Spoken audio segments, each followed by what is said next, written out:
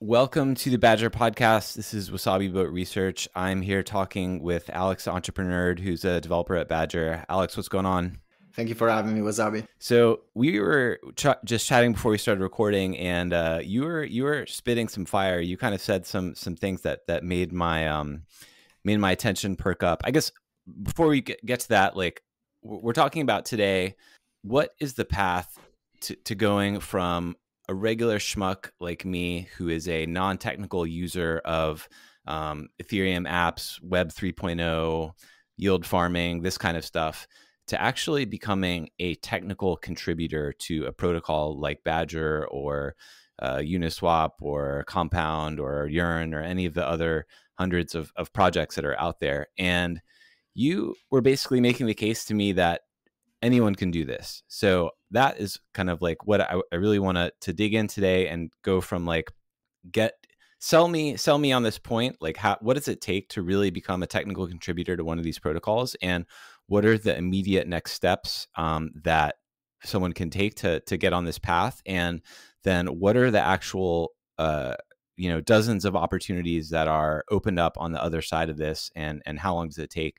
So all of this is really super exciting because it's something that I've been thinking about more and more, and wanting to get deeper into the tech side of crypto, and part of my journey from just becoming a user to becoming a contributor at Badger. So I think there's probably a lot of other people who are in this same kind of situation. So if this is you who are listening, I think buckle up, because this is going to be a really exciting episode. Yeah, and I have to agree that our target audience for this chat are people that already use Ethereum or use the side chains. They have an understanding of, or at least an intuitive understanding of how a blockchain works, and the having to use a transaction block explorer, having to use a wallet, hot wallet, stuff like that.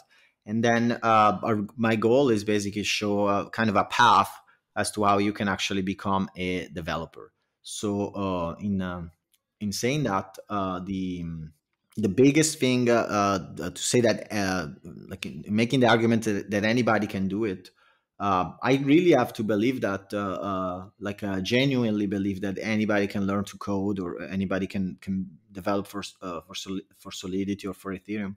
I'm not going to say it's easy. It is not. It's a very difficult challenge, but I know you can do it, as in it's basically just a matter of if you're able or willing to put in the time and the effort that is required. So my biggest example is actually calculus. I think calculus is basically the most difficult exam on earth. I think it's the one that most people can't pass. And it's not because it's really that difficult. It's just because you can't cheat. You can't cheat in calculus, because if you can't prove your work, you're not going to be able to prove that you're able. You're just going to get a zero even if you get the right result, because you got to be able to prove your work. And you can't prove your work if you didn't put in the reps. So it's the same as building a natural physique. To build a developer mind, you just got to go through the reps. And so my goal is to show the reps in this conversation. And if you want to follow those, I have no doubts in my mind that you can achieve a very reasonable goal of being able to develop. And I don't know, looking at my portfolio, some of my altcoins are down 60, 70, 80%. So if we're heading in a bear market, time to be in it for the tech, baby. Let's go, right? Yeah, I mean, you don't have a choice. You may as well just be in for the tech and enjoy the ride.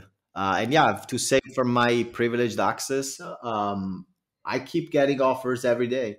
So I know there's the price action is very negative, but ultimately every person, like the mind share of this space is growing. It's not reducing. People are thinking about this. They want to understand it. They want to use it. So I think demand is growing, while fundamental demand is growing, while price action is going out of the blue. And you may as well enjoy the ride.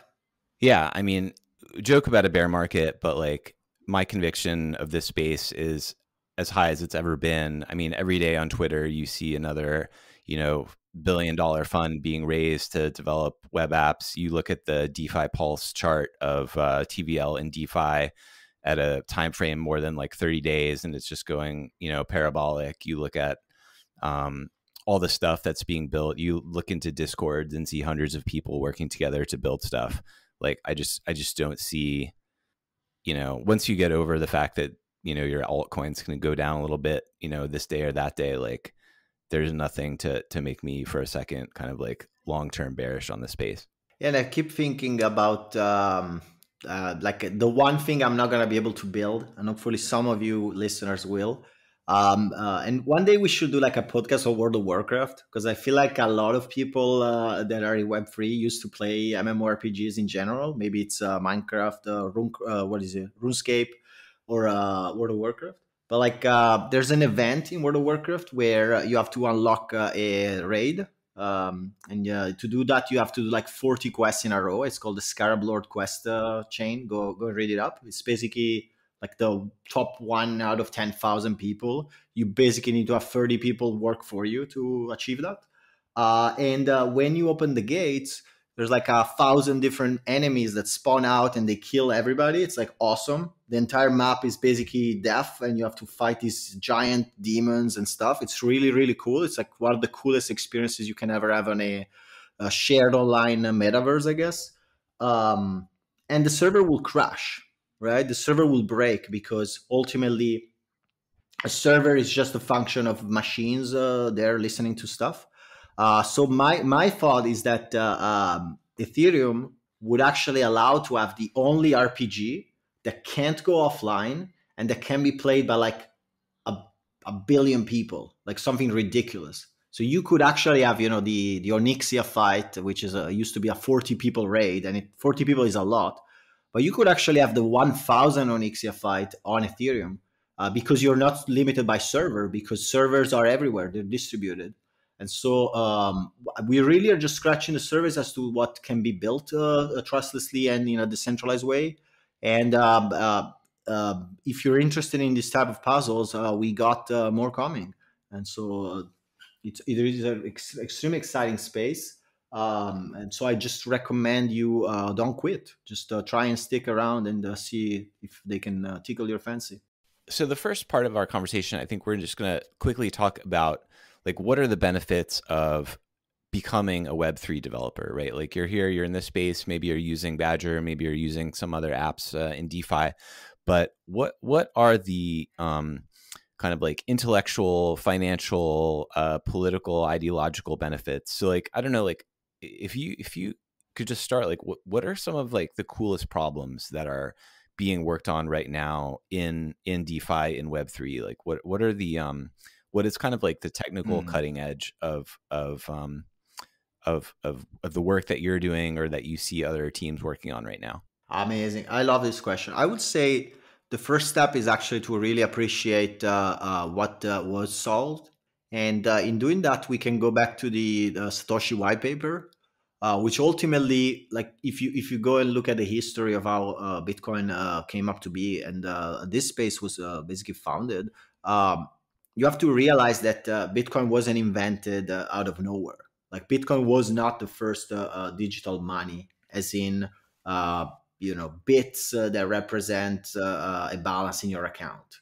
You had PayPal, you had was it BitGold? I think I think it was BitGold or BitCash, but basically you had alternative solutions. The issue that Satoshi solved through the what is now came to known as the Byzantine fault tolerant consensus is the fact that you could not double spend. So that was the first problem that was solved, and that literally created this space. It's the double spend problem.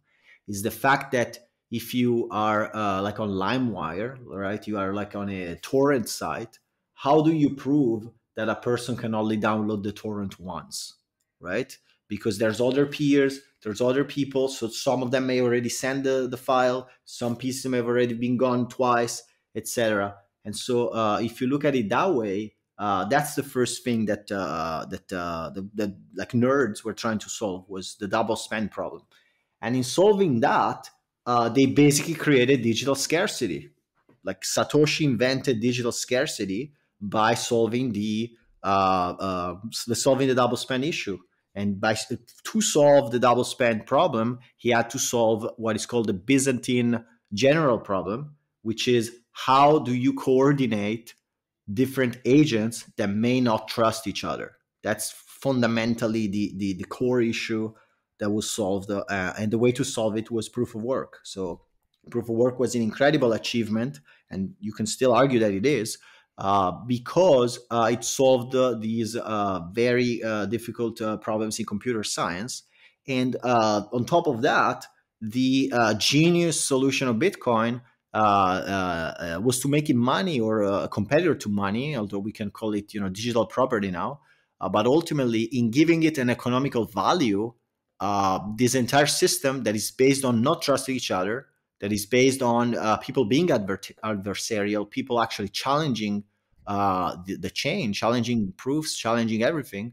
It ultimately created a sort of incentives that forces people to coordinate, not because they necessarily want, but because it's in their best interest. So I guess we did find the only unlimited resource on Earth, which is human greed, Hmm. and we used it to build something amazing. We used it to actually build something that literally created a new asset class, and it created a new space to be explored. And so once you can fully appreciate the power of this artifact called the white paper, Satoshi's white paper, um, once that's at least once you have an intuition for that, we can start to talk about what happened after, which is Ethereum, and the idea of having a decentralized virtual machine that nobody can touch, nobody can see, but we can all agree exists in the ether, in our shared meta space, or shared byte space, or shared virtual space. So let's get into that a little deeper. Here, maybe I want to ask the question a little bit differently. So let's go this way. So Alex, I'm going to give you $1 billion VC fund today, and you see these funds being raised every day on Twitter, like a Web3 VC fund. What are the startups that you're looking to fund? Like, what are the kind of problems that you would like to go see teams build right now today? Wow. Okay. So I genuinely never thought of that. If I had $1 billion, what would I be doing in this space? I feel like I'm kind of I feel like if I had infinite resources, I would just work on it. If true, to be honest, I would just work on getting the merge to work, and getting proof of stake to actually be as reliable as proof of work, because I feel like that's basically the bottleneck. And then the step after will be to do further research into rollups and layer twos to enable scalability. I also feel like the entire wallet space is a complete joke. I would put hundreds of millions of dollars in creating competing wallets. I guess I will put a lot of money in competing RPCs as well. I feel like all of these layers of just enabling interaction are not explored at all. I guess the other thing is a self-hosted block explorer. I don't think there is an option for that. You have to basically run your own node. So that sounds to me like something that is completely missing. So more so than solving problems, I would just solve the underlying access, because I feel like there is not enough access at this point. If MetaMask flips a switch, we can't even get Ethereum. If Etherscan goes down, we can't see Ethereum. So I feel like that's what I would start with. And then in terms of my interests, which is something that is easier for me to talk about, I feel like actually building self-sustaining flywheels, or self-sustaining yield farming strategies that don't require governance. That's kind of the challenge that I see, is the ability to remove any form of external intervention and just letting the code run. I feel like that's what the next step is in terms of yield farming. The other thing will be hedge strategies, but we're gonna get them this year. So it's more about removing any middleman in yield. That's one, and then it's just about scaling the technology and making more people use it. And then the rest of the usages are more recreational. I feel like the coolest thing we could do is actually build a actual MMORPG on Ethereum, and I feel like that's massively underappreciated. Most developers use NFTs to make quick money, but they really fail to understand the actual value of making one. Again, I'll use the World of Warcraft example, but like you have the what's it called? The Blade of Asinov, like the legendary weapons from Illidan, which is like the last boss. It's basically the coolest weapon in the game.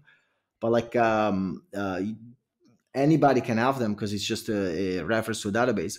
But what if you created like the Sword of a Thousand Truths, which is like a South Park meme, and there was actually only one, right? And you can get it in game.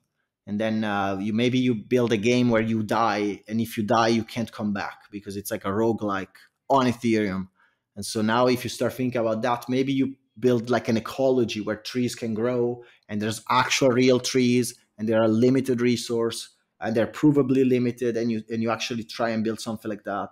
I feel like it's really there's like every aspect of it is completely underexplored and underinvested. Um, it's just I feel like it's more about personal hobbies. I don't see it necessarily having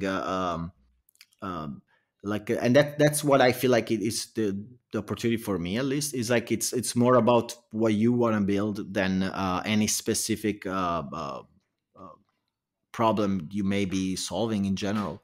I feel like it's more about the puzzles and uh, the cool uses that this technology can have. They're completely underexplored. Yeah. Okay. So there's a whole universe of stuff. I have my own ideas. Maybe we can talk about this on another podcast. But like, there's a second bucket that I think brings a lot of people to crypto, and that's kind of like this political ideological bucket. I don't know if you follow this guy DHH, the founder of 37 Signals. He had a blog post out, and he had been this long time, Bitcoin and crypto skeptic bear, and the trigger for him to completely flip on this, or mostly flip, was this Canadian trucker protest situation where he saw governments turning off the payment or bank accounts for these protesters, and really just saw that the possibility for crypto and DeFi to be this like check on government power, even if it's not perfect, but like this other kind of escape valve for governments. Like, I don't know. Do you think that? Yeah, I think it is deeply. Our space is deeply entrenched in political and economical scenarios. The first time stamped message on Bitcoin is literally the bailout of banks. That's not even hyperbole. It's literally what Satoshi put. I think. I feel like as a generation, like we are not as I guess willing to die for our ideals, as some books may portray previous generations. But I also feel like we are a heavily politicized generation, and the tools we have lead us to great extremes. I think if an atomic fallout were to happen, Bitcoin will basically be the only way of money that will be maintainable.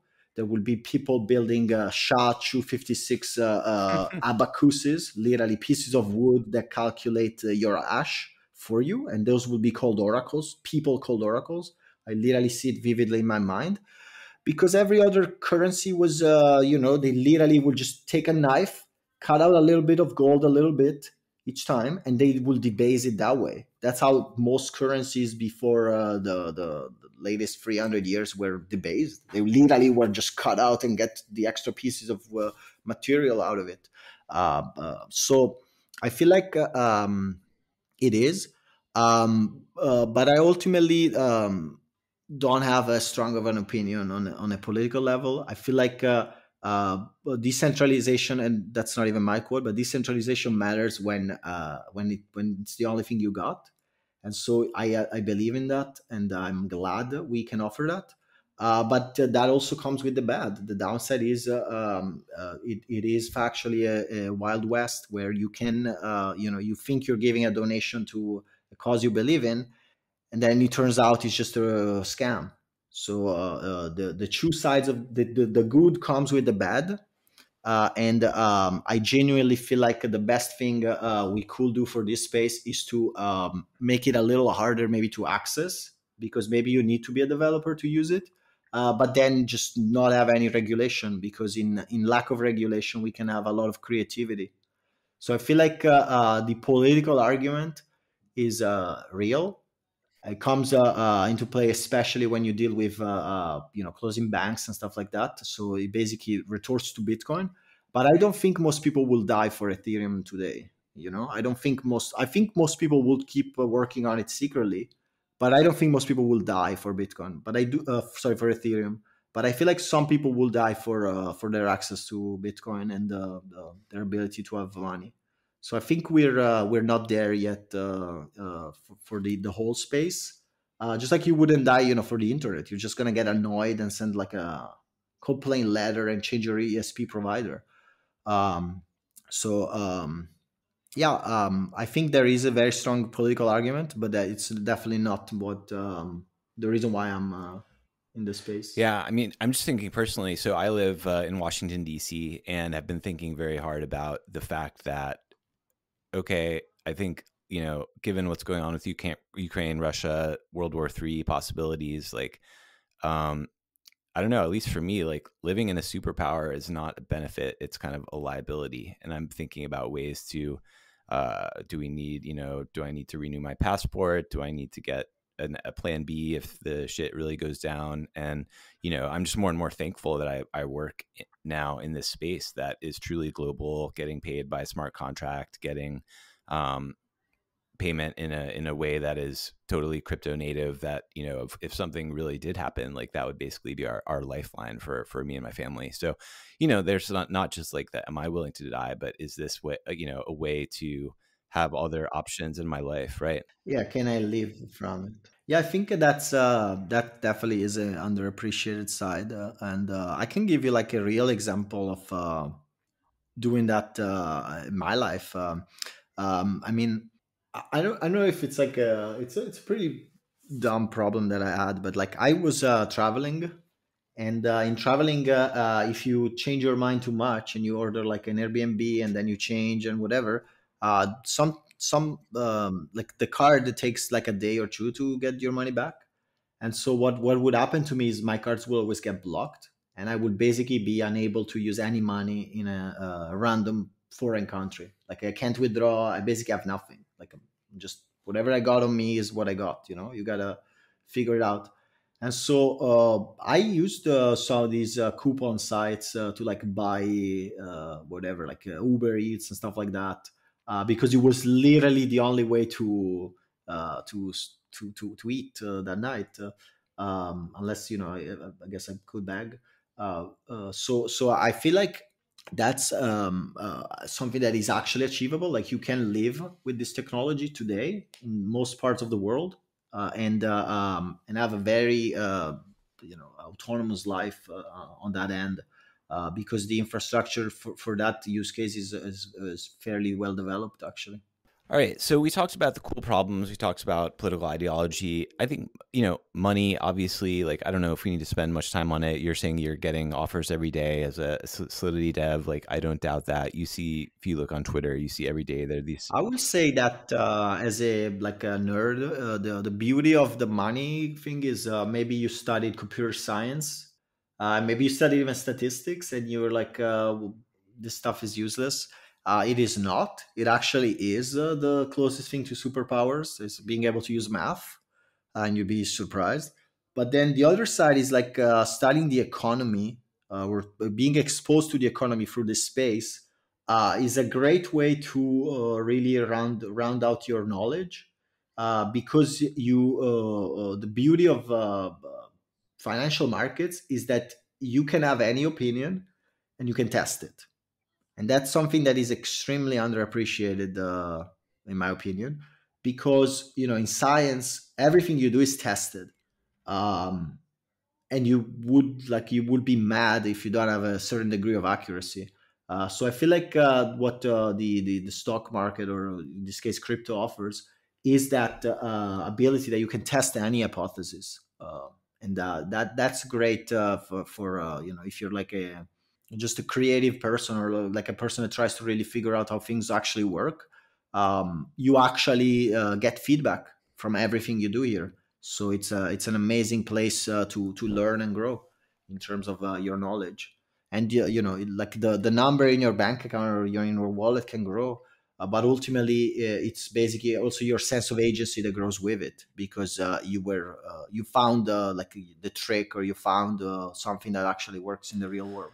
All right. So if you're on board with the cool problems, the ideology, the money stuff, the autonomy, the testing, and you want to jump into this, we're going to transition now to part B of the conversation, where we talk about the specific technologies and steps that you can go through. So I don't know, do you want to like set us up with the kind of two tracks? I don't know, like there's basically like the front end track, which is kind of making the APIs and user websites, and the things that go from a user to sending the transactions to the blockchain. And then there's the backend, which is the actual Solidity code that's run in the Ethereum network that executes the transaction.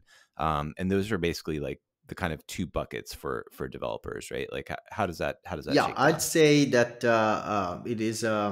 it's basically a true like you can look at it as two paths. I feel like those two paths need to meet if you want to really round up your knowledge, and you are missing out if you don't try both sides, if you don't try both the front end and the back end. But ultimately, the front end is more of a salesy, marketing focused aspect of it. The front end will help you launch your company. That's my experience as a consultant and startup, whatever, startup guru or whatever it is, working with a lot of startups. If your presentation sucks, you're going to make no money and you're not going to live. So the front end is one of the most important aspects of actually getting stuff to move off the ground. It's basically like your presentation is as important as the substance, and then the solidity side is the substance, is the hard problems, is the actual beauty of solving puzzles. The front end offers you gratification through people recognizing your ability, because you make it easy for them to use it. And the solidity side offers you gratification through solving really complex problems and making your small contribution to the space. All right, so let's start with the front end stuff. What I don't know, what would you say is like the prerequisite? Like, if someone has a zero programming ability, or someone who's already a developer, like what are there? Is there a different path you would recommend for those two people? Or Yeah, I would say so. Yeah, I'd recommend. I'd recommend you learn JavaScript to start, because JavaScript is how you build website. At this point, there's no point in being nuanced about it. Just learn JavaScript and then complain about how JavaScript is bad. It doesn't matter. Just learn JavaScript, and in learning JavaScript, it may be a great idea to learn some basics of computer science. I can recommend CS50 on YouTube, or Google it. CS50 is from Harvard, I believe, and it's basically the best university course on earth by far, bar none.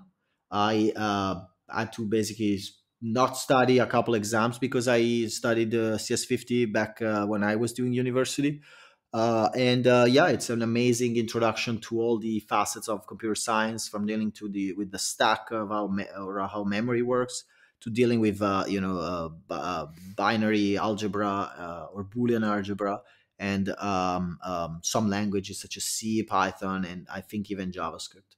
So if you've never coded in your life, go take CS50 and then build websites. While if you already know how to build websites, you can just skip ahead and just learn about integrating with the more web-free stuff. all right, and CS50 is like one of those MOOCs, right? Like it's a free course that anyone can watch the videos and do the assignments, right? Yeah, I think it is, and it's by googling you'll find it on edX. Personally, I just followed it on YouTube. You just watch the lectures and take notes, and then there's like some shorter videos which I think are for the assignments, where they go over how algorithm works, like quick sort, merge sort, etc.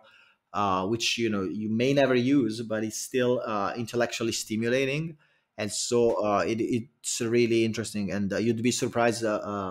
Like my take on university in 2 seconds is you don't need it for the first 5 years, because for the first 5 years you basically are useless as a programmer. But after that, you basically it ends up paying dividends, because you know a lot of stuff that you wouldn't even have thought about. What about someone? So I've built a bunch of websites in WordPress, and I was looking around for WordPress. I know that's PHP, so like WordPress, Ethereum integrations. Like, is there any path there? Have you ever played with things like that are kind of like modular? Funny enough, I did. Oh man, that brings back memories. But by the way, do you write PHP, or was it just the template stuff where you just use the WordPress backend, the PHP WP-admin? Yeah, no. I just building themes, plugins, this kind of stuff. Yeah, Yeah. but did you code the plugin, or did you just install the plugin? No, sir. Okay, I gotcha. Yeah, so basically that's how I got into development, and I think even the founder of My Ether wallet, she did the same path. I think it's a very common path for web development. Is you WordPress used to be insanely dominant, and then perhaps some people ask you, to change the color of a bar or something, and then you start learning CSS by injecting in the custom theme, something that at this point it's super trivial to me, but it may sound really complicated when you first start out. And then maybe you learn, teach yourself how to build a theme, stuff like that. With WordPress, you learn the loop, you learn get template part. Then you learn how to integrate with plugins. There's a famous plugin called BuddyPress that allows you to build social media, social networks. There's literally one company on earth that can code the BuddyPress, and I'm basically the other company that can do it. It used to be like super nichey, but yeah, you could. And I would advise against. I literally got maybe I made like $2,000 consulting a random Web3 startup that decided to use WordPress as their front end to connect and do like some staking.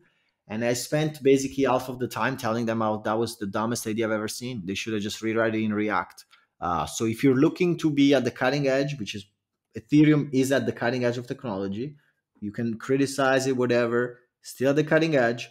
Just use the cutting edge tools such as React. Don't waste a second using WordPress, not because it's bad, but because you're basically swimming on your own when you could have had a team of people that already built all the tools for you. So you're just going to really make it more complicated than it needs to be. If I can get started with just a quick chat about how you would get started as a Web2 developer, is you pick a framework. Svelte is fine. Vue is fine. React is ideal because React has the most npm packages you can already use. So you pick one of those. If you don't know what I'm saying at this point, that's the first thing you gotta learn. And I actually have videos about getting started with React. But basically, just build your little React application. And then the step after is you gotta learn how to integrate with Web3, where Web3 is a combination of a JavaScript library. One of them is called Web3. The other one is called Ethers. Ethers is the one you want to use, Ethers.js. And Ethers will allow you to connect to a injected provider. And this is a keyword. Injected provider means basically MetaMask is a wallet that gives you access to a RPC URL, or RPC is just for our intents and purposes, just a URL. It's the URL that you get at Infura. You just go to infura.com, pay $10, and you get the RPC URL. And then that RPC URL allows Ethers to talk to Ethereum. And the reason why it can talk is because the RPC that we call RPC is just a URL that allows you to talk to an Ethereum node. All right. So in order to build a website that talks to Ethereum, you need to find a way to talk to an Ethereum node so that you can query the Ethereum blockchain. Does that make sense? Yep. Yeah, it does. So React is the framework for actually building the websites. Like you can build any web app using React. And then Yeah, some people are cringing now. React is a library, but yeah, it's basically the tool you will build. Now, I think I said framework too. It's my bad. But basically, you will use something like Next.js, which I highly recommend. You use Next.js because it has some nice feature that allows you to develop easily. Using React, which is the library that allows you to populate websites with content, and then you learn this extra library, which is called ethers. And with ethers, you can communicate with the Ethereum chain. So you is Web3.js or Ethers, but and you prefer Ethers. So like those are the two kind of competitors in this. Yeah, I would say there used to be competition. At this point, ethers is the de facto standard. Picking up Web3 is a sign of masochism. It's okay, you can do it.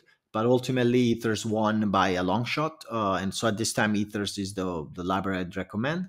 And then Web3 is the one you fall back on if you have to. Let me ask you this. So I guess what is Badger currently using, and what are the sort of like problems in this space? I guess you said like it's all the Web2 side is all about like usability and making it look good and making it selling the use of the actual application, right? So would you say that that's kind of like the real tricky problems now, is like making it simpler, taking this complex operation and making it one click and easy for the user, or is it something else? Yeah, I'd say so. So I'd say that's really the main challenge is in just making the website look great, load fast, give you all the information, and so we can go into details about that. And honestly, I'd be happy to. Maybe we can do that in a separate podcast with Jintao as well, where we can talk about all the tricks to optimize load on a front end and this kind of stuff. But for the intents and purposes of this lighter conversation, you ultimately just want to make it easy for people to unlock their wallet, connect to the contracts for their wallet, and operate with contracts. And so the biggest breakthrough that you learn when dealing with ethers is what is a contract. So for us, a contract is like some code. It's hard to define what a contract is at this point. But for ethers, a contract is simply the combination of the address where it's located. So you need to know the address, and then its ABI, where ABI is a JSON object that allows you to know which functions are in the contract and what return values those functions have. So once you get started with ethers and you understand that, and you understand how to basically set up a contract and talk to it, everything else is mostly about presentation and getting stuff to load fast. One of the biggest challenges is minimizing RPC calls, which is the idea that every time you need to get one piece of data, you will just ask for that single piece instead of bulking requests. And bulking requests will make it easier instead of, again, doing one at a time. And it also makes it more expensive because these RPC requests have a price as well. And so those are the kind of challenges in the front end. It's ultimately about presentation and quality of the interaction. Got it. So if you're interested in the front end, you want to learn basically computer science basics, and then React, and then Ethers, right? I'd say that's a really great starting point. Funny enough, if you go and Google my GitHub at Gallo das Ballo, the most difficult name ever. But basically, there are a bunch of starting templates written in Next.js. They already work with Hardhat. And I guess the last piece that we haven't mentioned is the graph. The graph is basically, and I know GRT is like one of the non-performing tokens, but the graph, the technology, is basically a lifesaver. Like there's no way of underselling the graph. Everything I say is underselling it because what it did for developers is absolutely incredible. Like it allowed to have a GraphQL API that presents the state of the chain or the state of a contract, and it allows you to run any custom math on it because anytime an event runs or a function is called, it allows you to update this API for you. So you basically convert a smart contract into an API that is a GraphQL API. So that will be the transition that you will do. So a Web2 developer, just learn ethers, talk to the chain directly, then add the graph as a way to do faster loads and have more details. And then the third layer, which kind of segues into Solidity development, is using smart contracts as backends. This is the most underexplored area of Web 2 to Web 3 development, so front-end development, because the reality is that the Geth node, the Ether Go node, is so powerful, so optimized, so well written that if you just write a smart contract that queries all the data on chain and it sends this back to you in one query, you can get an insane amount of data for basically cheap at an incredible speed, like an insane speed. And most people don't do that. Most projects use, ethers to fetch data, super slow. They use the graph to fetch data, which is pretty good. But very few projects actually populates all their data through smart contracts, which I think is the next step in front-end development. So I'm a little unclear on what you said there. Like, I thought that basically like the smart contract is running on Ethereum, and that's what these libraries are going with direct. Like that's what happens normally. So how is that like one step better? Yeah, okay. Before I can explain that, and I think this is kind of a more nuanced take on Web2 development, but ultimately, what are you building when you're building a website? You're basically building some data that is sent from a server to the client, to a person, right? That's what a website is, right? It's just some data that is sent from from a server to you. Yep. Right? But then you have the problem of how much data do I send? Because if I send too much, and you probably remember with WordPress, when you put too many plugins, it loads super slow. It literally becomes unusable after a while. And so people start using what are called caches.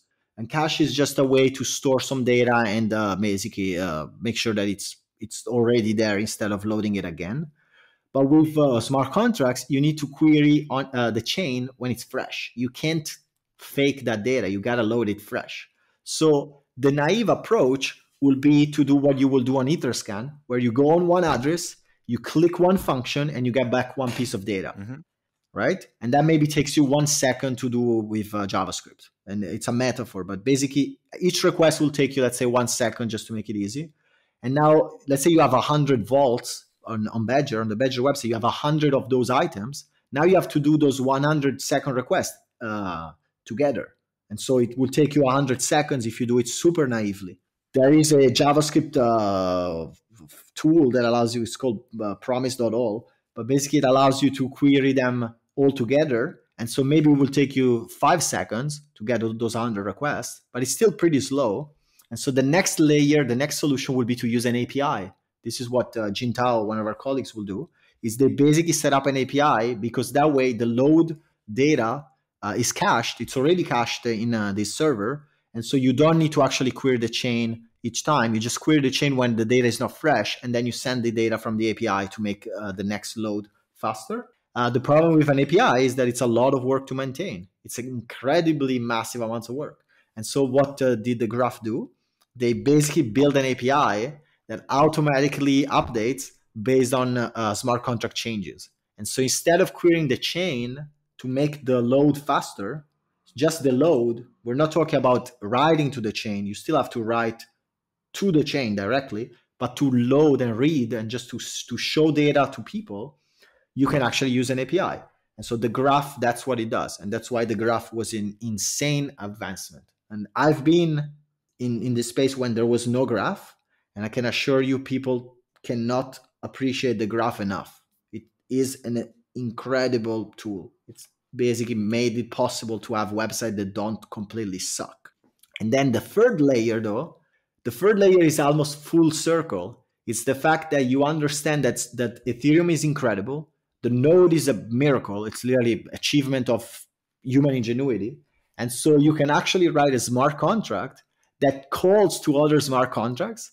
It gets all that data, it formats it for you, so you get back like a nicely formatted object.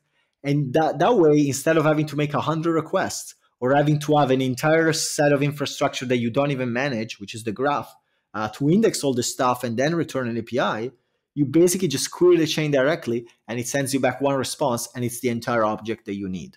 And that's will be a smart contract used as an API. And so it will be like a smart contract that can do nothing. It doesn't write. The only thing it does is it has a bunch of view functions to return some information off the chain back to you. And that's extremely underexplored. But if you're looking for this went from a basic discussion to an advanced discussion. But if you're looking to squeeze the maximum performance, that's what you got to do. And that's why, as a front-end developer working on Ethereum or in Web3, you have to learn smart contract development, because ultimately the best API is the one you don't write. The best API is a smart contract that does the entire work for you. All right. So I think that brings us to our next part, which is the getting started in Solidity. So do you want to give us like a brief introduction to like what that is and what it does within Ethereum? Are there any kind of like competing languages within Solidity, or is that basically it for writing the smart contracts? Yeah, and there actually are. But let's talk about very briefly about what Ethereum is and how it works. Ultimately, Ethereum is a virtual machine, as in it's literally like you can think of Ethereum literally as a computer that has registries, it has a stack, it has memory. It's literally the same thing as a actual computer. It's just it's not tangible. It's ephemeral. It's in the ether. It's virtual. It's literally doesn't exist on physically, but it exists mentally and it exists programmatically. So in order to use any computer, you need to compile its code. And so compilation is the act of converting data or information, instructions from something that a human can read, typically, let's say C or assembly even, to something that a machine can read, which is machine code. In the case of Ethereum, because there is no real machine, the final compilation stage is called bytecode. And bytecode is just a bunch of hexadecimal numbers, where hexadecimal means it goes from 0 to 15, which is F. And it basically is just this code that represents a set of machine instructions that the Ethereum virtual machine can execute. And so anytime you deploy a smart contract, you're basically paying the gas, and we have a different podcast on gas, but you're paying gas to store this bytecode at a certain location. The location is known as address, and it's where the contract resides. And then the contents of the location are the bytecode, as well as the storage, where storage is a way to permanently add information on chain.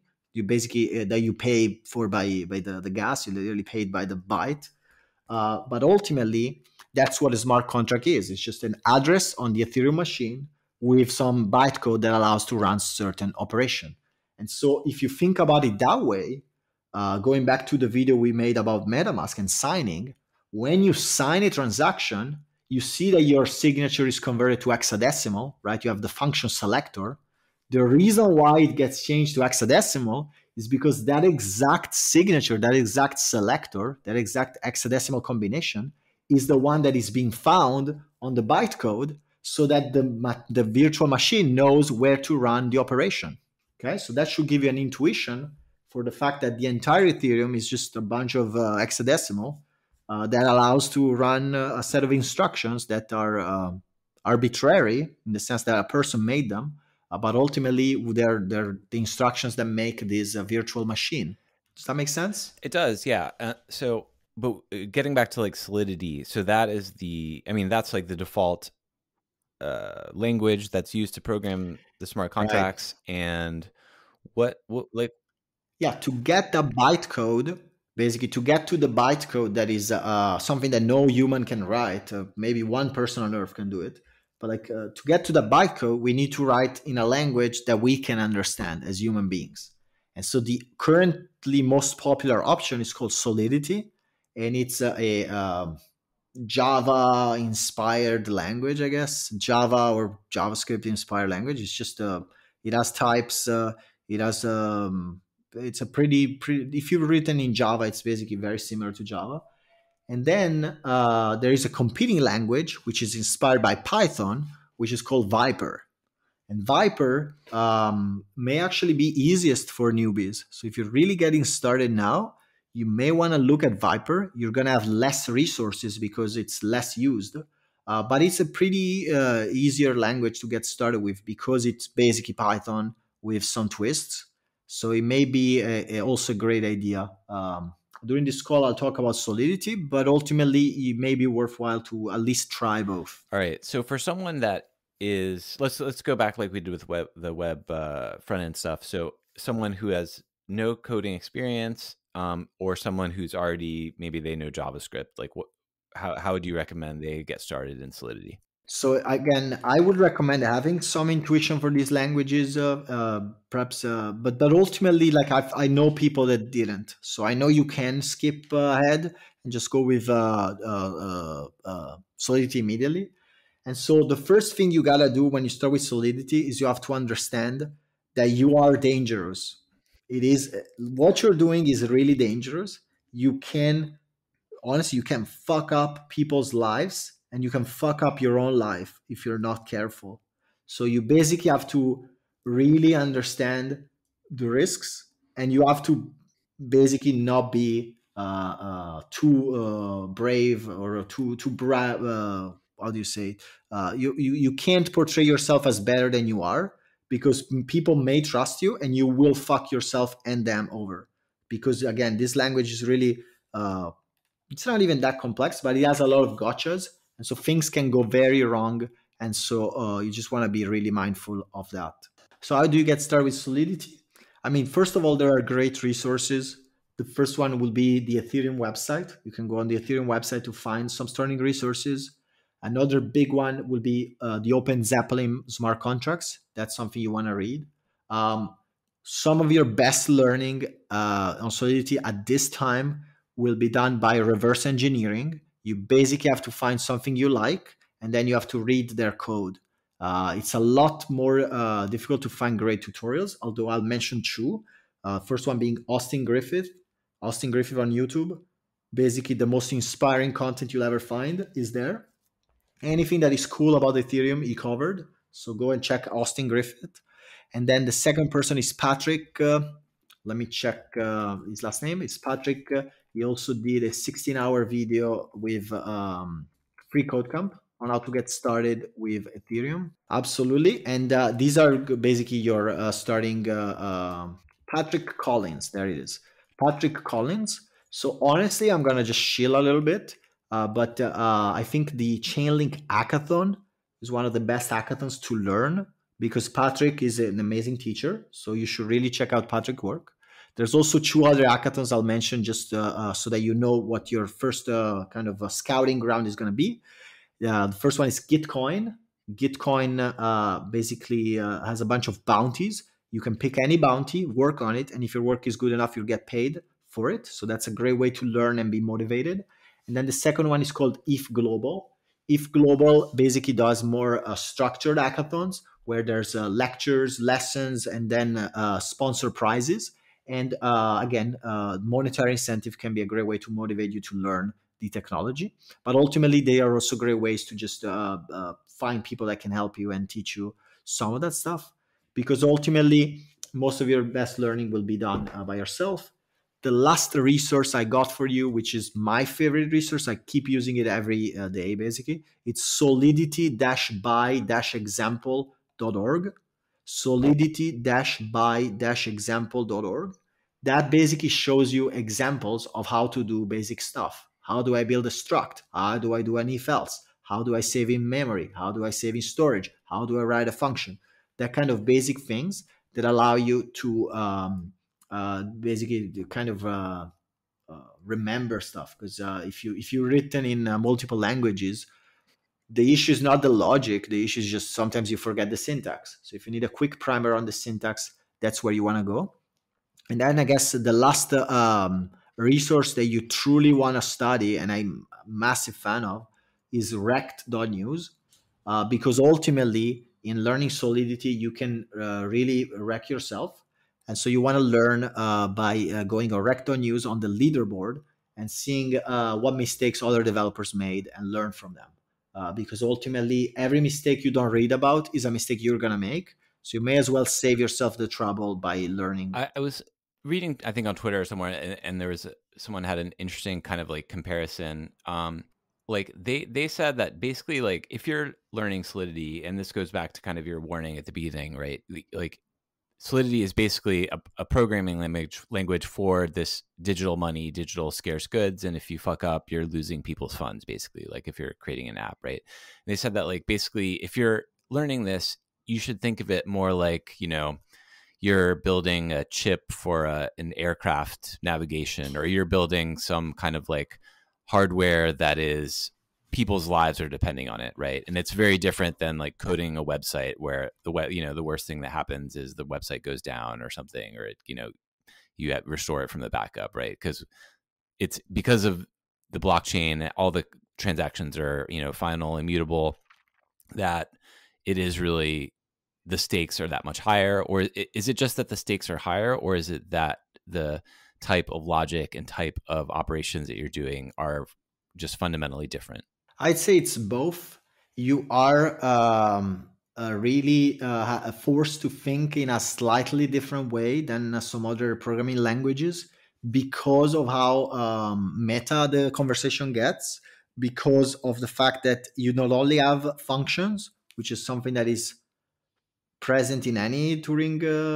I may be wrong, but like most languages have functions. It's really not a particularly complex idea. The fact that you can store a certain set of code that runs an operation given certain inputs, and it just reliably does that. It's really not nothing new. But the fact that this can happen during a transaction, which is atomical, which is in a block, which means it's sequential, and there can be other transaction altering the state of the chain, and in a way they can have side effects on your transaction, that can be problematic. The second fact is the fact that the state of the chain is only known after settlement, which means that you can sign a buy order for Uniswap, and the price that you get quoted when you sign is different from the price that actually gets executed, because again, settlement happens when your transaction actually is run and mined.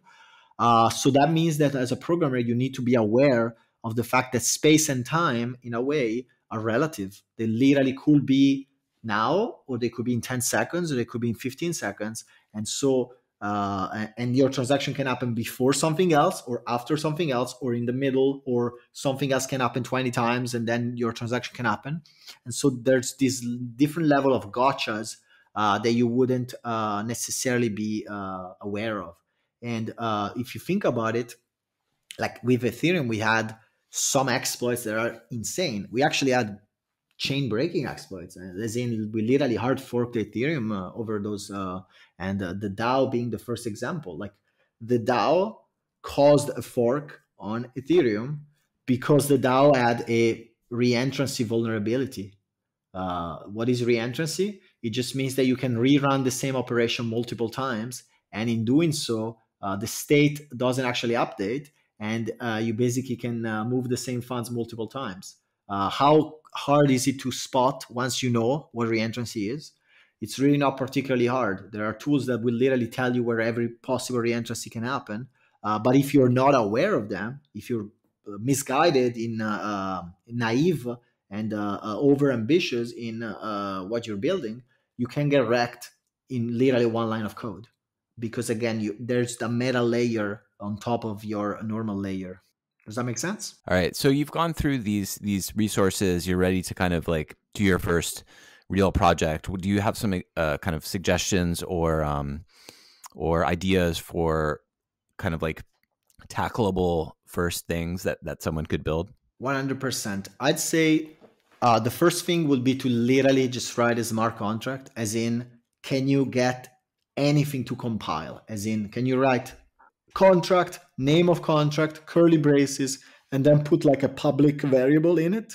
Can you do that? And can you get it to compile? Perhaps you use Remix, or perhaps you want to immediately use a framework such as Brownie, Foundry, or Hardhat. Any of those frameworks is great. But basically, you want to pick, and you want to be aware of the options, and then you want to pick one and build a basic contract such as that. Literally just write a function that allows you to change a variable in a contract and then write a function to retrieve the variable from the contract, as simple as it gets.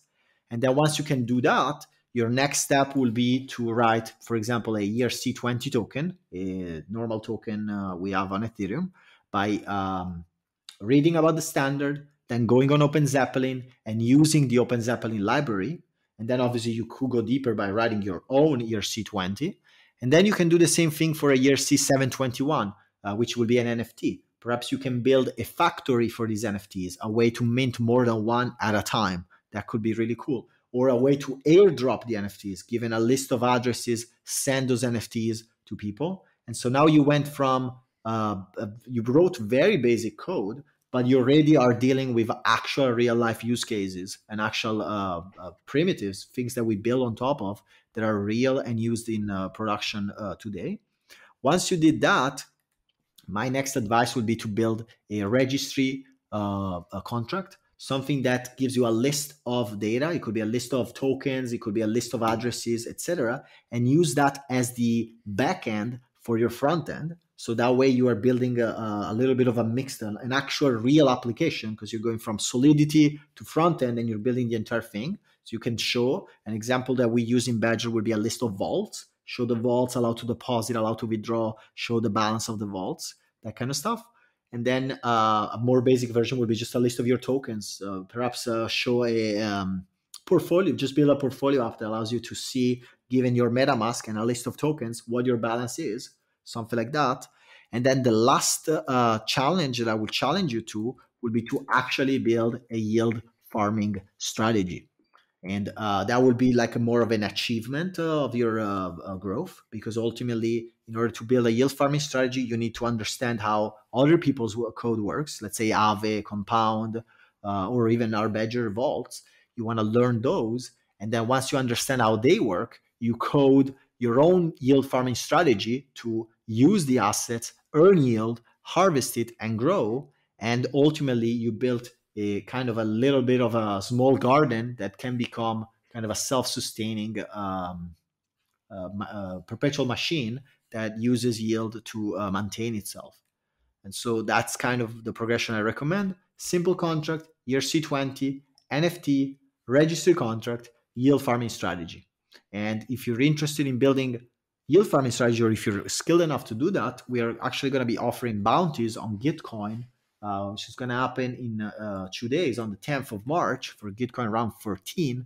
We're going to be offering highly paying yield farming strategies, bounties. So if you can write a bounty for, if you can write a strategy that either does levered Aave farming, levered Phantom, levered Geist, or a locking strategy where you lock tokens and earn more rewards, there's going to be a great bounty awaiting for you. So let's talk about that a little bit more. So you mentioned the resources earlier, but those were kind of like general Solidity resources. Where, if someone is really wanting to like find examples of good yield farming contracts to build on, where, or tutorials, do you have any ideas for that? Like someone particularly in this niche? I'd say at this point, it's just like when I got started.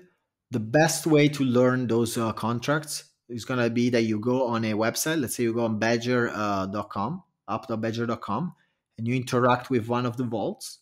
And then in doing so, you can get the address of the vault, and then you can get the source code of the vault. And you're going to have to read that code and figure out what the vault and the strategy do. And that's going to be your best, the best way in which you can learn the code, is really to find something you like. It could be our work, it could be Aave, Compound. There's many others. There's DeFi Dollar, there's Instadap, there's a million of them. And you can just read their code and learn from it. We are at a point where there's a few teachers, I've already mentioned them.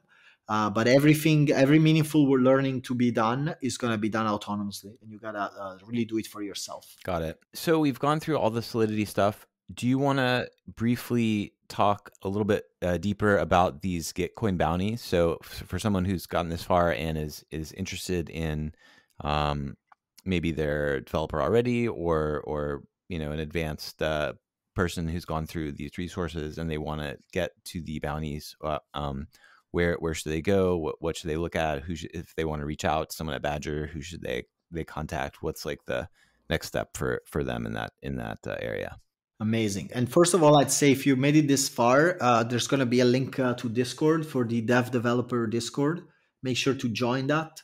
Make sure to join our developer Discord. You can tag me, Alex the Entreprenerd, at any time relating to Gitcoin. And we will also accept custom bounties. So if you have a specific idea, just reach out. We most likely are interested at least in hearing your thoughts, and we'll consider it. And we can find custom bounties. That said, I'll also share how I basically got this job as a kind of an inspirational tale.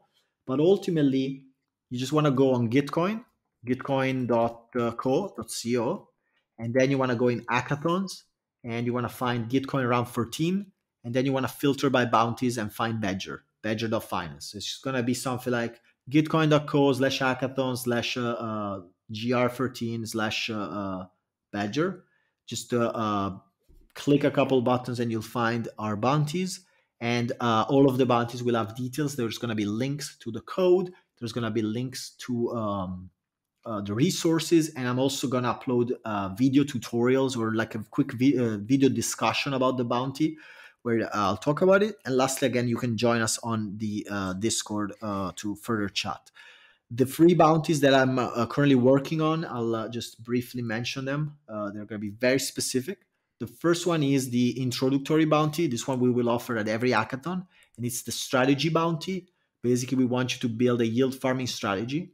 This time, it's going to pay $2,000 for any valid submission and up to $8,000 if we end up using it. So it's more than the usual because it actually only has a list of valid submissions. So the valid strategies that we're interested in are going to be levered strategies where you go on a lending protocol and you lever up, which means you deposit on the protocol and then you borrow and then you redeposit and then you borrow, etc., to be farming levered rewards. For the Phantom chain, for the specific protocols being Geist, Scream, or Aave, those are the free protocols we're interested in. And then the other bounty or the other vault we're interested in is a lock-in vault. That means that you take a governance token. It could be 100.finance, Solidly, SolidX, or any other governance token that allows a locking. And then you farm rewards so that you can lock more. And then any reward that you don't want to relock, you can emit through the Badger tree. And there's details about how what that means. And I also talk about it in the video. But ultimately, you want to fork the Vault's 1.5 mix. We basically have a mix that is already set up with unit test, with basic code, with all the stuff already there. All the instructions are there. Just read them over, set up the config, set up the strategy, customize the test, etc. And once you go through that, your submission is valid as long as it compiles, it is profitable, and you wrote custom tests that are passing. Those are the requirements. If it's profitable, it actually works, and the tests are written and they pass, it's going to be a valid submission. So that's going to be $2,000. And then if we actually end up using it, we're going to give you an extra $3,000 bonus. And lastly, if we truly deploy it on live, we'll give you a bonus $3,000 when it goes live, making it a total of up to $8,000 in bounties, all paid in the Badger token. And lastly, we also made it clear we have a DAO hiring policy, which means that if you successfully submit a bounty, we will offer you a follow-up one-on-one bounty with the goal of hiring you for long term. So this is the basic starting bounty. Again, 5K basically if you do a great job. If you're a great developer, you're going to basically win up to 8K, but most likely 3K or 5K. The other two bounties are more advanced. They're really complicated, and so they're only for truly advanced developers. One of them is called the Charger Registry and Website Bounty. We want you to set up a combination of a smart contract used in conjunction with a website that is fully trustless, fully autonomous, meaning that the website doesn't require anything else except the MetaMask from the user and the smart contract on chain to populate its own data. And so we want you to build a smart contract called the Charger Registry, which is basically a registry that allows to deploy new vaults. So it needs to have a clones functionality that clones a new vault technology, and then it stores that address on the registry under the deployer, under the message.sender, the person that used it. And by doing so, it's going to populate a set of fields for who the strategist is and what they deployed, so that then you can build a website that, given those that data, who the strategists are, it will show them on the website. And then if I go on the single strategist page, if I click on the strategist, I want to go on a page that shows me all of the vault that strategist deployed. So it basically will be the prime example of a smart contract registry with a front end for it. And for this bounty, we're offering $15,000 paid in, or sorry, this is $20,000 paid in Badger. So this is basically our prime bounty for this hackathon. If you want to test your skills and build a product, this is where you want to put your attention to. And the last bounty we got is the Badger on-chain guest list factory bounty. This one, again, is for the Solidity developers, only true Solidity developers, advanced developers only. It ultimately consists of building a factory that allows us to deploy a contract called guest list. And it automatically fills some of its data with a additional functionality that, given a dollar amount, it automatically figures out what the underlying value in dollar is, and it sets the guest list so that it will work, and it would allow us to deploy it in dollar amounts. So this is basically a factory contract that deploys a new child contract called guest list, and it also pre-fills them through this mechanic of finding price. And this one is a true advanced bounty. There's a bunch of links to work I've done in terms of calculating math and the process we follow to set up the guest list.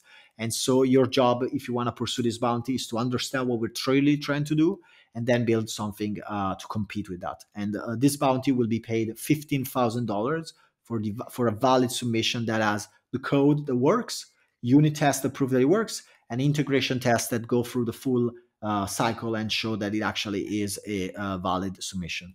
Again, $15,000 paid in Badger token. And so this would be like for the launch of a new project when you're distributing tokens to the people that are on the guest list? So guest list is, we basically have an idea called guarded launches, which means that we launch a new vault, but we limit the deposits. In order to limit that, we need to use this guest list contract, which basically requires us to set up a separate script, deploy it, and then do 4 or 5 on-chain transactions. It's basically a massive waste of time. And it also requires the math to be done in underlying want, which could be, a random coin. And so this factory needs to address these 2 issues. 1, make it super fast to deploy a new contract and set it up. And 2, calculate the dollar value so that as the deployer, we just input, $3 million, we just input the dollar value, and the guest list automatically converts it to the underlying price of the asset.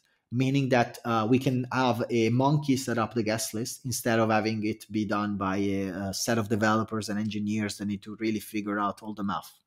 So it's trying to really solve that issue at the underlying level, and doing so by fetching quote from multiple sources so we can find a price for the asset, and then using that price to set up the guest list and deploy it and immediately return it, and basically it being configured all in one transaction instead of requiring 5 or 6 transactions, which end up being a massive waste of time. Got it. Okay, so I think at the start of this conversation, I was ready to go. I was ready to learn Solidity. Now this sounds like a lot of work. This sounds very complicated. So let's go back. Like, you're someone who has your career as a software developer. Like, what are the so if I'm ready to set out on this journey, what are like the best kind of like tips or hacks that you've used when you're kind of digging into a new technology? Like, what?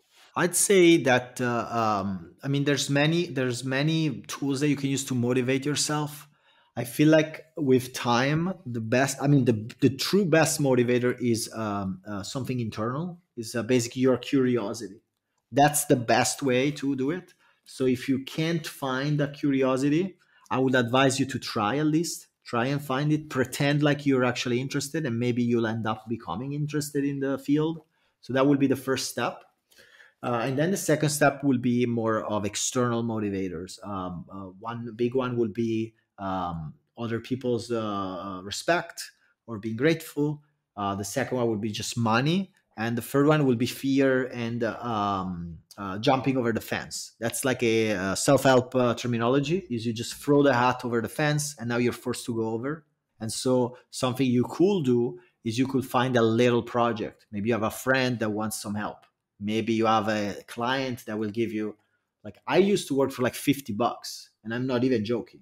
Like, my first website, maybe I sold, yeah, I probably did it for free, but like $50 wouldn't be impossible for me. Maybe my price range would be like $150, $200 for my first website. That's what I used to do. And now if I were to charge a website, I would charge 10K. I wouldn't even talk to the person if they're not willing to give me 10K. How do you do that? You just start small. That's the reality. You just start really small, and you find the passion in doing it. With time, you can have this creative situation where you think about something, and because you have cultivated the skill, now you can actually pursue it. While if you never cultivated the skill, you will never be able to pursue some of these technical stuff. You will basically rely on somebody else, and sometimes you just got to do the work yourself.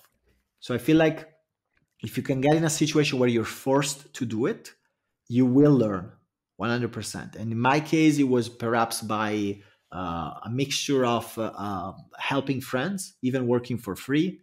And then maybe when I started freelancing, I would always try to find a job where some of the learning I had to do on the job. And so basically, I always found a way for the client to pay me for my learning, or for me to motivate, working a 12-hour day so that I could learn and build something cool.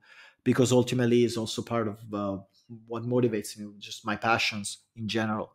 So in general, I feel like the passion will grow if you get feedback, positive feedback. But at the same time, it's just a matter of being super nice to yourself and taking one step at a time. The first thing I mentioned is, can you even write a contract that even compiles? That's all you got to do. You just got to close your eyes, realize that there are 20 million other things you will have to do in the future. You just close your eyes and do that one. Once that's done, then you ask yourself what's next. So in a way, you got to really have blinders on to the fact that, yes, maybe you're not at the ideal spot now. You're not the best in the world yet, but one day you can. You can really become incredibly good at this. It's just a matter of cultivating it step by step. So yeah, be nice to yourself and just try your best and follow the path. The path is really laid out. Build contracts that increasingly become more complex, and be nice to yourself every step of the way, and you can do it. I remember I had a turning point. So like in my previous life, I was learning Arabic, right? And I got really good at Arabic. And I don't know if you know, like for English speakers, it's like one of the hardest languages to learn. And I remember this time when I was like studying in Morocco, and I'd been like studying Arabic for years, maybe 2 years at that point. And like, there's just a very steep learning curve because the dialect that people actually speak is very different than what you get taught if you are in school learning at a university or something. And I just remember the first time that I was able to have a conversation with someone and actually like help another person. Like I was talking to someone and she had a question for me, and it was like something I could go look up online, and I like looked it up and then told her in Arabic, and it helped her. And that was like, I was like, wow, like this is the first time that it's actually been useful to another human being. And I think like looking at like some stuff I've played around with Solidity is like, deploying a token is, you can do that in like 4 lines of code, right? Like you're saying, like I was looking at Remix, like, an ERC20 token is like 4 lines of code or whatever. And there is like, these very advanced things, but like deploying a token, deploying an NFT, these are things that are very, very basic to do. And there are tutorials that I've seen, that are like half an hour YouTube video that show you how to launch a token or do an NFT. And these are things that there's a huge demand for right now, right? Like, sure, we're going to build the Warcraft game, but like there's a huge demand for, monkey NFT picture profile pics still, right? Like there's all these things. There are ways to be useful in this space that are very not that big of a lift. I think that kind of like circles back to what you're saying, right? Like there are ways that you can be useful without getting to level 20. Yeah, and something I found, because later in my career as a freelancer, consultant, whatever, I started just teaching more. And I ended up teaching two people that became consultant and freelancers. So it's the meta job of teaching people how to get a job by themselves. And the biggest thing that I saw that really holds people back is they either not do it for real. That's something that happens a lot. You think you are like doing the rep at the gym, but you're not even going deep enough. You know, when you do like push-ups, you're not going deep enough. So that's one. In the same thing for work is like people just don't ask for anything. Like you send a job application and you don't ask for anything in return, like lack of a clear call to action, which means that people don't understand what the next step is, which means that people don't reply and you basically fail because you're not trying hard enough. That's one. And then the other side is literally the refund. That's the biggest thing I found for freelancer is the refund. Like a refund means that you can always give money back. Like you literally, I really believe in the fact that you don't have to be like an unethical thief and run away with people's money. You can just build something, try your best, make a honest quote, like ask for a fair day of work. Let's say you're gonna build an NFT for a fair day of work. What are you willing to be paid? Whatever you're comfortable with. Some people are comfortable with $50, some with 500, some with 5,000. Whatever the number that requires your brain to even open up is, you ask for that, and then you do your job. And if you fail, you just refund immediately. You say sorry, and you refund. And when you do that, that's what I found. When people really understand that, they just start finding more jobs, because now the worst case scenario is that the client is not good for them because the client, has too many demands, doesn't pay enough, whatever. And so you skew the dynamic of you having to prove yourself to the client being the right fit for you, where it's a win-win deal. And if it's not a win-win, you just back off and you refund whatever work you were doing, and you just go next, because it's a waste of time to negotiate and whatever. Just give them the full money back and go somewhere else. And so if you can do that, you can start selling an NFT tomorrow, honestly. Just do the tutorial, see if that's what they want, and whatever they value it, sell it. Ultimately, all commerce is information arbitrage, because, or it's just people not willing to put in the work. Like some people find it better to just spend money than to actually do the work, because maybe they're doing something more important. Sometimes the big decision of launching the project is more important than actually doing the work. And so there are a million ways for you to get started and find your place, your position that works for you and that people respect and they want to interact with you. And once you're playing the game, you kind of can do whatever. You can go big, or you can just go for your ambition. Some people want to make a lot of money. Some people want to find purpose. Some people just want to be engaged. I feel like that's what this space gives you. It's the engagement. And then the twist of whether it's the money, the culture, the knowledge, the political, the freedom, the human activism, or whatever, whichever side you want to take, whichever twist you can do. You can really make this an amazing opportunity, because it truly is, because of the noise around it. That's why it's there. The opportunity, it comes with the volatility. They are the same thing. And then in going through that volatility, in being nice to yourself, in having those small goals and achieving them day by day, you look back 6 months and you're going to be somebody else. You literally will not recognize yourself. And then you can then ask yourself whether it was a good idea or not, and you may have a different opinion, but ultimately at least you gave it a real shot. And so that's my biggest hope for people that made it this far, is to just give it a shot and just form a real opinion that is based on what actually happened instead of speculating. Just go try it, see if it works for you. You can do the tutorial on a weekend, and then you can do the next tutorial in the next weekend, and then you read a little bit of Rect, and maybe, who knows, maybe that you actually are passionate about this. And once you are, we have plenty of bounties to reward your need for extrinsic motivation, We will keep you motivated as long as you are interested in this space. Well, there you have it. So I think, like with this podcast, I've been trying to get more bits of alpha in crypto Twitter. There's always this give me alpha. What token should I buy today? What's going to go up tomorrow? The real alpha, and I think if you've made it this far, the real alpha is investing in yourself, learning new skills. I think I've never been disappointed when I've taken time to, bang my head against trying to learn a bit of Solidity or recording like the deep stuff that you and I have done about getting under the hood of a single transaction, right? Those are the kind of things that are you really can't lose, right? Either you learn something that enables you to go deeper in the career, develop deeper conviction in the space, learn beyond the surface bullshit of, buy this token today, buy this token tomorrow. That's really, like, in my life, the things that I've found most rewarding. And, if we only get 10 people that listen to this podcast because we spent all this time, doing a bunch of nerdy shit about coding, I think I'm happy with that, because if we get one of those 10 that apply to this bounty, that, change their life, get a job working in crypto, I think that's a win.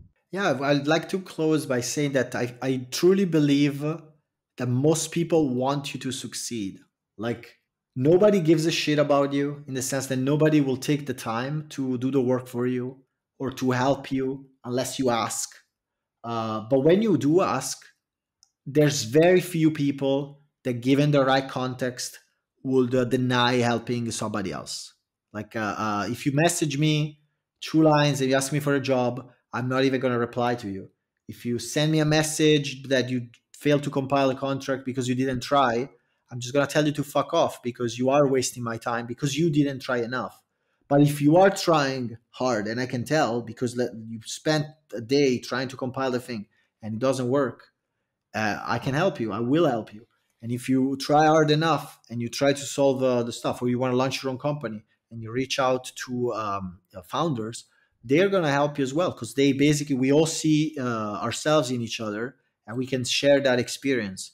And so if you did take the journey, which I think is a very meaningful journey and can be made through into building, you can really build something truly beautiful in this journey, and you can actually give a little bit of your talent to something that is going to be more worthwhile than selling ads or something like that. I truly think it is a worthwhile endeavor. And so ultimately, the people that agree with me, or if you are a person who agrees with me, we're gonna have a great time chatting, and we're gonna know, like, in a way, in pursuing your passion at the highest level, you find that you're not truly alone on this world, because there are few people that share that, and they can hang out with each other, and they can make it an amazing experience. So I truly hope you're going to take the journey. Check out our bounties. There's going to be a link. Check out our Discord. There's going to be a link as well. Go ahead with the resources. Go learn, and who knows? Maybe we'll see you in the metaverse. All right, we'll see you in the metaverse. Cheers. You have an amazing one. Take care.